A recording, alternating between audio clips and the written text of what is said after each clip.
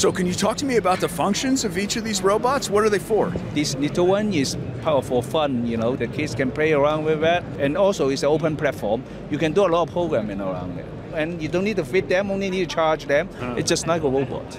And then the one that carries payloads, what do you think the intended use for that one is? What industries? For us, right, if you go to the supermarket, you can follow you, put a bucket on it, especially a lot of disabled, right? It's very good for mobilities and carry things for you.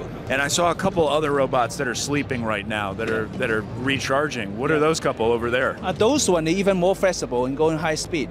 Primarily, with no wheels, they go indoor. And those ones with wheels, big wheel, they're high speed. They can go uphill, downhill, and do a lot of lifting for you.